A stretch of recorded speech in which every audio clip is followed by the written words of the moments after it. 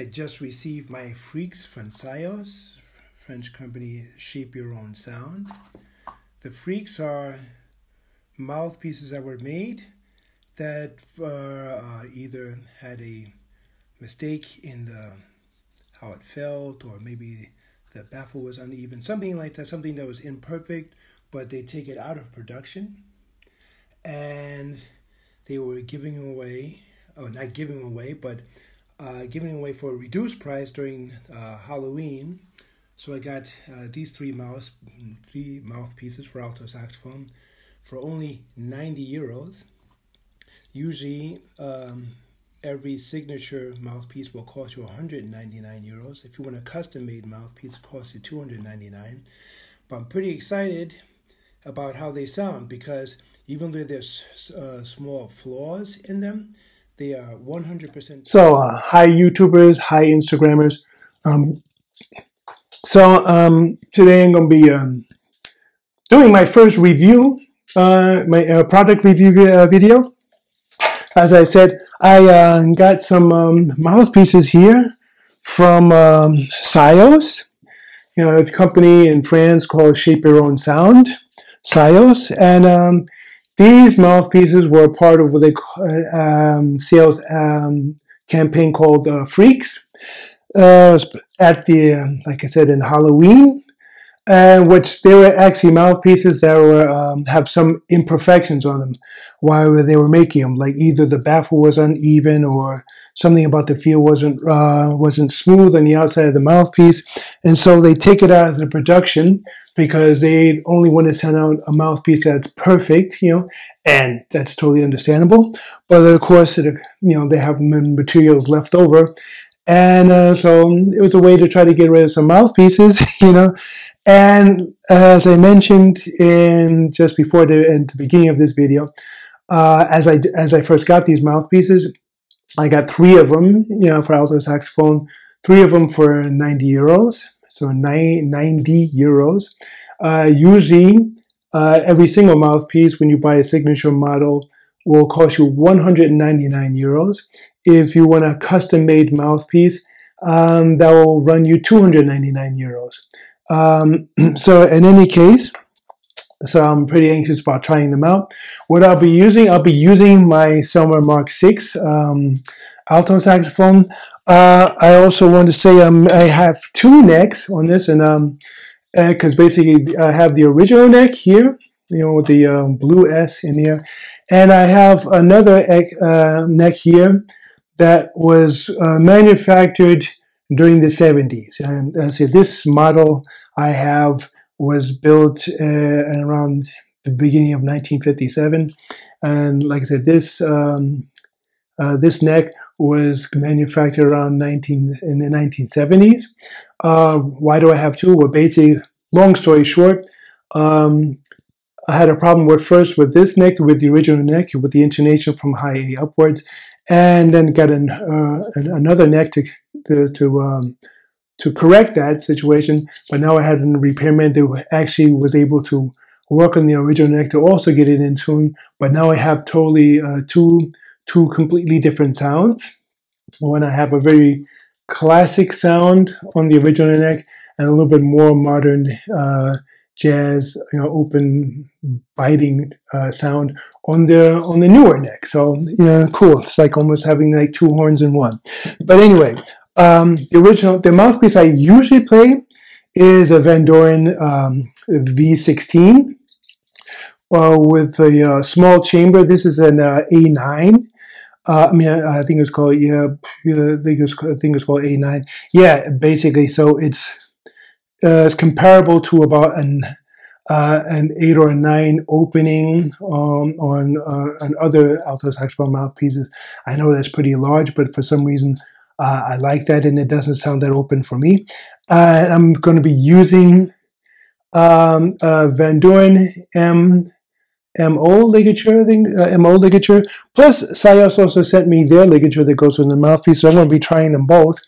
And in any case, I'm playing also right now on Van Doren V21 reed, 3.5 strength. I usually play also V16 reeds, but at the moment I don't have a reed from the V16 broken in, and I really don't feel like going through that at the moment. So I'm just going to dive right in. I'm first going to deal with this blue one. I have to say, they just sent the mouthpiece what they have, just a set of 3. I have no idea what the tip opening is on these mouthpieces. I could only look through them to get an idea of what, maybe if it's a large chamber, medium chamber, or a small chamber. So I'm doing a little bit of guesswork and made a couple of notes for myself on making the differences between mouthpieces. But in any case, let's first jump into the blue one, and I'm going to be using the original SYOS ligature. And check out how that sounds. So I tried these mouthpieces a little bit before, but now I have to really remind myself what was which. Some things I liked about each one, some things I wasn't too sure, but it had usually to do with the tip opening, something like that. So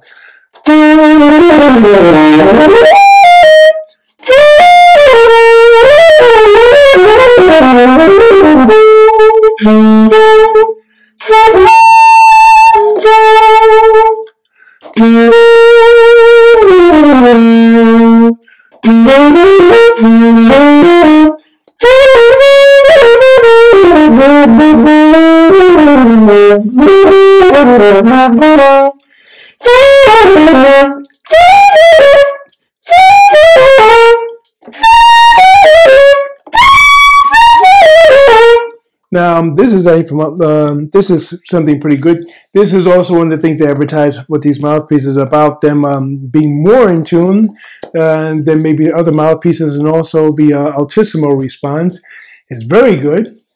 And so up to a point that I'm doing.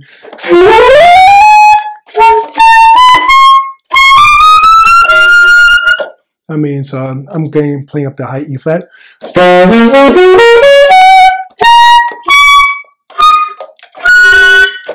So there, of course, that have to do with the mouth, do with the reed as well. Let me just try the same mouthpiece with my Van Doren ligature. See if it fares any better. Let's try this now.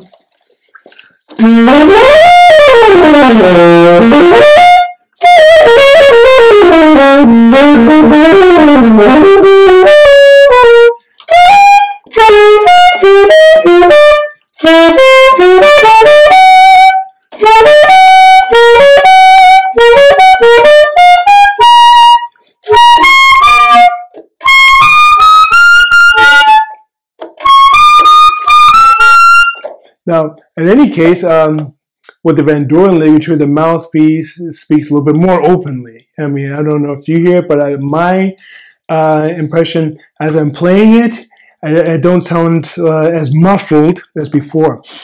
So I'd say this seems to be from the tip opening. I'm just taking a guess, somewhere around what you would call maybe a 6 star, maybe almost 7. That again, I'm not too sure. I'm going to try it now with the other neck, with my more modern neck from the Mark 6. Again with the Van Doren ligature. Using the same reed, same mouthpiece, and see what type of results I get here.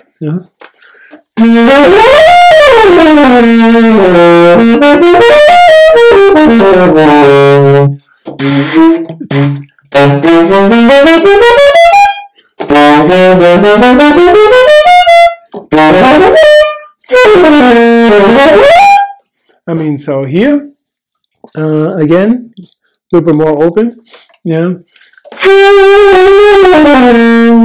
I'm getting a little bit brighter sound, something I'm used to, but still with a darkness. I mean, I don't play with a really bright sound myself, but I like to have a little bit of an edge, some darkness on it, but not too much. It almost sounds like I have a sock in my bell or anything like that. I don't particularly like that, and I don't know anybody else who does.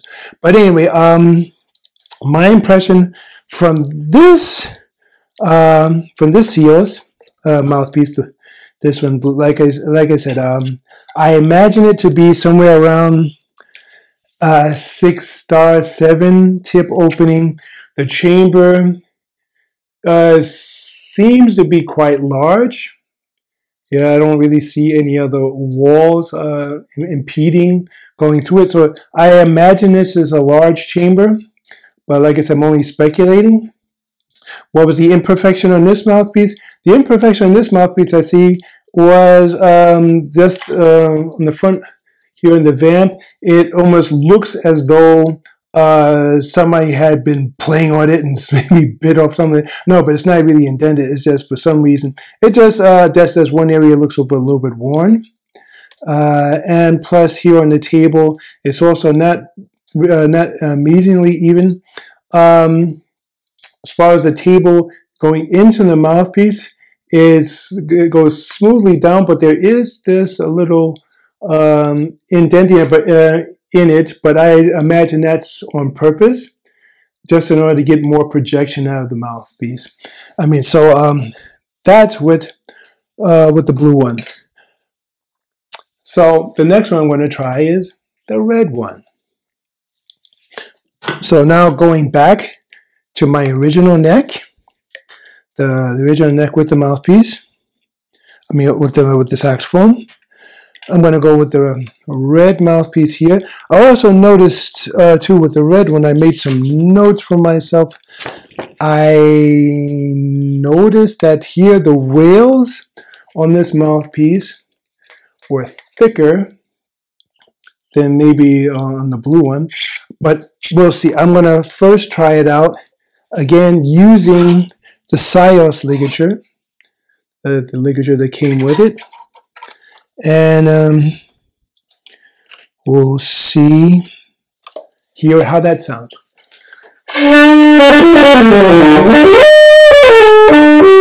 Now here it sounds like I'm a little bit flat, or the intonation is slightly down. I think the notes I put on for myself on this one is that the red one, yeah, exactly. The butt here at the end of the mouthpiece where it comes attached to the neck is a little bit longer as the other mouthpieces. You know, how much of effect that really has on it, I don't know, but I guess, you know, right at the moment it's just I noticed the intonation was a little bit too deep, maybe that, but that's only because I just didn't push the mouthpiece in far enough.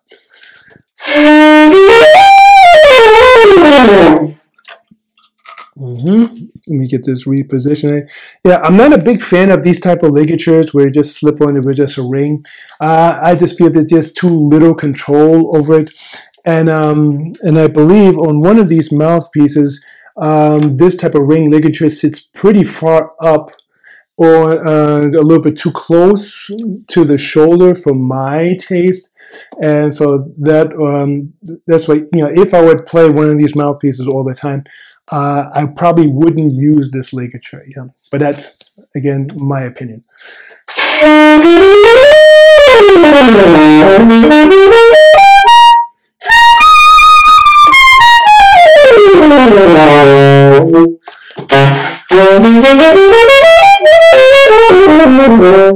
Now here I have I have projection. I have a different sound here, but still in the middle range, I still feel it's kind of like still kind of stuffy. You know, in the extreme ranges, you know, the lower range is loud enough. The higher range is quite brilliant, and along with the altissimo. In the middle of the horn, I'm not really.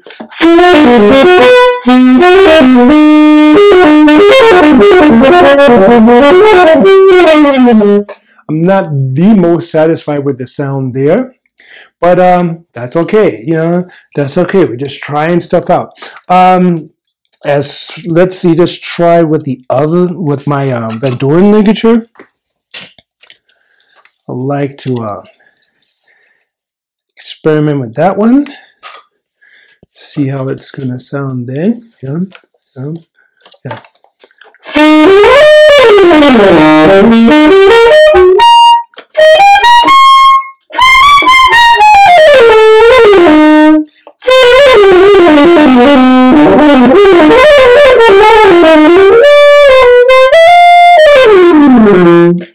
I mean, so here again, I like the sound better with the Van Doren ligature. I still get more openness in that with the mouthpiece and the reed with a lighter ligature, one that doesn't really have so much contact with the reed and the mouthpiece simultaneously.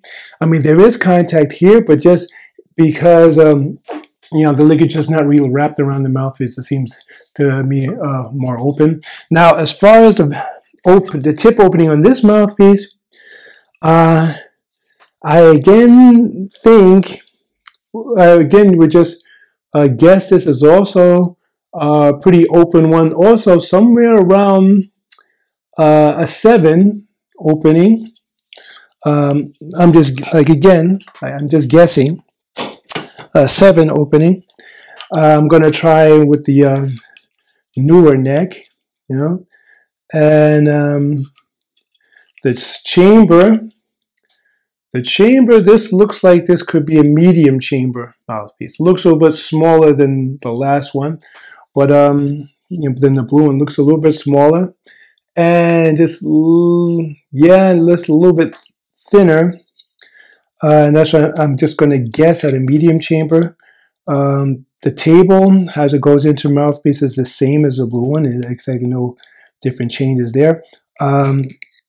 Only thing I did notice with this red mouthpiece, yeah, exactly, once I tried it before, after just playing a little bit, a bit of moisture seems to accumulate on the table of the mouthpiece here, which gives me a suspicion that the whole table and the rails is not exactly flat, and so moisture from my reed, from playing, escapes, you know. Regardless of having the ligature on top of it, it seems to be that, you know, it's just not totally airtight, you know. Exactly. I can't suck the air out of the mouthpiece, and so somewhere on the mouthpiece, it's just enclosed well.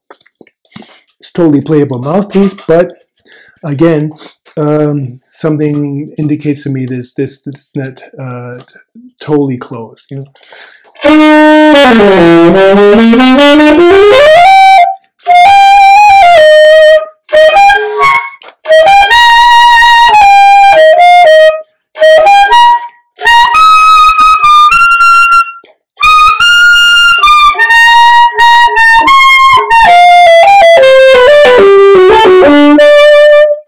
I mean, so yeah, sounds good, but from the feeling and playing, I seem to have a bit of resistance in there that I personally really don't like to have when I'm playing. But in all, the mouthpiece is playable, and if you like that type of sound, and if you get, you know, a reed that you like and the ligature that you really like playing with, it's definitely something that, you know, one could work with.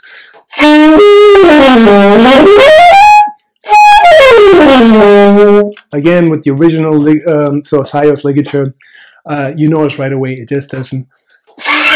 Oh, wow, what was that? Tried to play and then almost no sound came.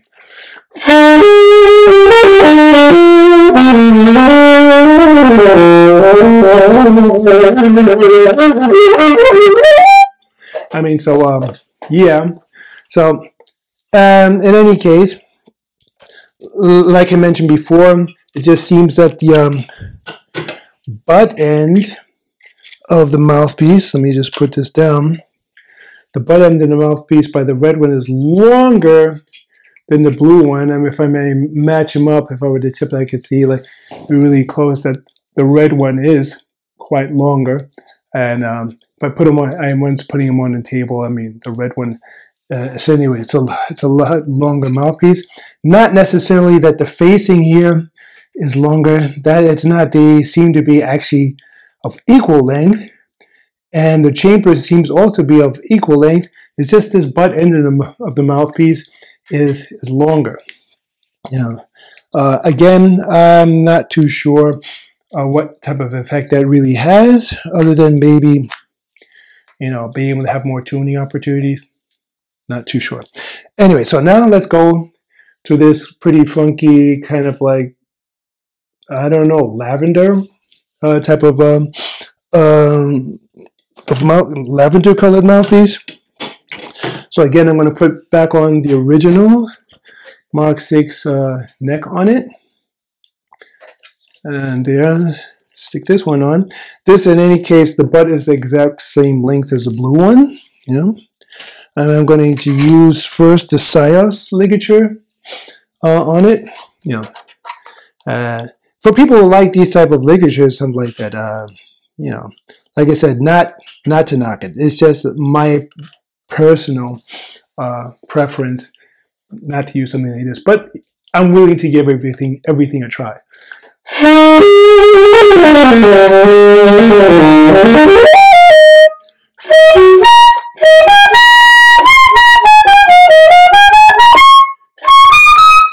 I mean, so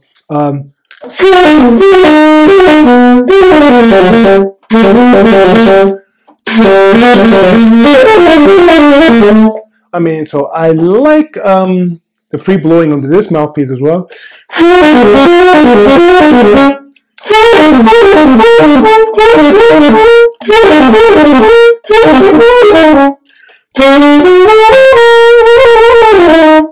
And again, there's a little bit of resistance there in playing of it that I don't particularly favor, but it's okay. This mouthpiece, for as far as the opening, like I said, I have no indicator on it anywhere to tell me how large the opening is, so I'm just taking a guess. This seems to be a little bit more closed. This gives me an impression there's somewhere between 5 and a 6. 5 and a 6 opening. Maybe probably 5 star if you're comparing it to some other mouthpieces, so 5 or 5.5, type of opening. Not bad, not bad. I like the response, so at the moment, let's again with the Van Doren ligature. Try with my Van Doren ligature on it, And I might just sense something there, because I'm not even sure if this mouthpiece is really. Now this one's also not really closed. It doesn't close 100%. So that means somewhere around here it's leaking. But like I said before at the beginning of the video, none of these mouthpieces are perfect. None of these mouthpieces were perfect. They were basically imperfections during the manufacturing process. I mean, they make these mouthpieces with a computer and a 3D printer. The type of material, I'm not too sure. I mean, it feels like plastic, but I'm pretty sure it's something more than just that. Some type of synthetic plastic. I have to look on the website to really see it, to check it out. I think that's at SYOS, so SYOS.io, where you can find them. And so let me just continue here.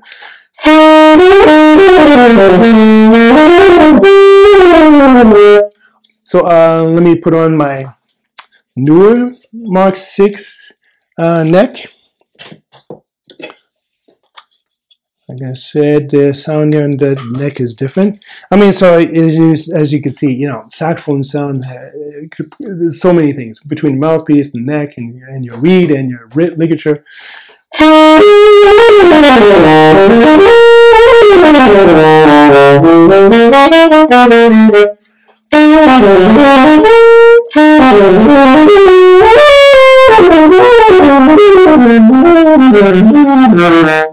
I mean, so I like the response on it. I like the way it handles also the lower register without choking too much, you know, which is plays it pretty nicely.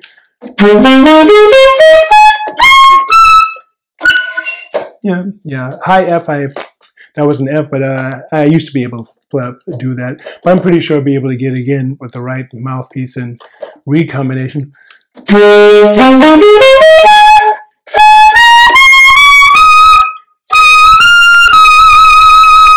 So intonation is really, I'd say excellent up there in the altissimo register, and it's actually pretty easy to play, easier to control. You know, so I'd say that's really a major plus point. Really a major plus point on this mouthpiece. You know, so yeah. So with that, I'd say SYOS. Let's say, you know, they're what can I say? They're good mouthpieces. They're really good mouthpieces, and especially if you take the opportunity to get in touch with them, or you can go on the website. You can actually call them to even discuss further. If you're planning on having a custom-made mouthpieces, then you could get something that's really specified for you. And I think this is something that's really great to have in this day and age. Sure, they're a bit pricey, but that's with anything that you have custom made. If you have custom made shoes or a custom made suit, you know, it's going to cost you some money. So, but I say in the long run for your career, it's something that could actually be worth financing. So anyway, I'd like to thank you for listening, for dropping by, listening to review. Please subscribe to my channel, comment, you know, put a like, press that like button, and yeah, just let me know what you think you've heard, or what you think about these type of mouthpieces and so on. And again, thank you to SYOS. I mean, of course, I paid for them. You know, they didn't just send them to me, but I just think it's pretty nice that they're even doing this. And I got some wind in the works. They also, right now, they only have saxophone mouthpieces. You know, soprano, alto, tenor, I think even baritone. I'm not too sure. I really have to take a look. But I understand that they're working on clarinet mouthpieces as well, which is something I'm also looking quite forward to. And I would like to check them out for clarinet and also for bass clarinet. But anyway, thanks for dropping by. And again, see you again at the next product review.